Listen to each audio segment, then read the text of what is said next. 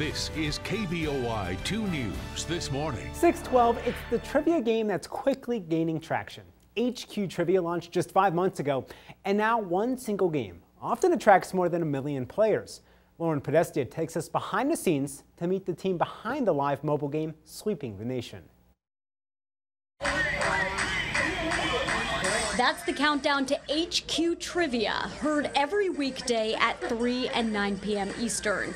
Contestants just need a smartphone to play. These are not Googleable answers. Questions have to be answered in 10 seconds or less.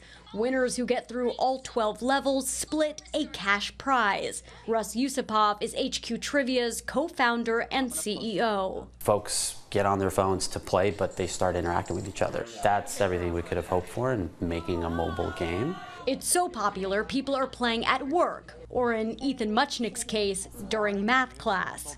My teacher found out about it, she caught on, and now she made a rule, no going out of class after 3 o'clock. You gotta hike up your smarty pants, strap on your thinking caps. Host Scott Rogowski is a big draw. You are so quick, you come up with so many jokes. Is that on the fly, or is that a little bit premeditated? I write them on the palm of my hand. And then you just sweat them off during the game? I'll sweat it off. Yeah, no, it's a mix of both. A writing team handles the questions, revising and fact-checking up to the minute the show goes live. Yusupov sees the tune-in or miss-out factor as a big part of HQ's success. Do you think you're going to put Jeopardy out of business? We love Jeopardy. I grew up watching Jeopardy, and we hope to build something that also achieves that kind of level of, popularity. So will you guys keep playing until you win? Yes. Math class may have to wait, but Ethan could learn something playing HQ Trivia.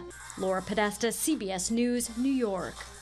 And those who frequently play HQ Trivia will tell you the questions get tough pretty quickly. Winners splitting the prize sometimes get just a few bucks, but some have pocketed a few $1,000s.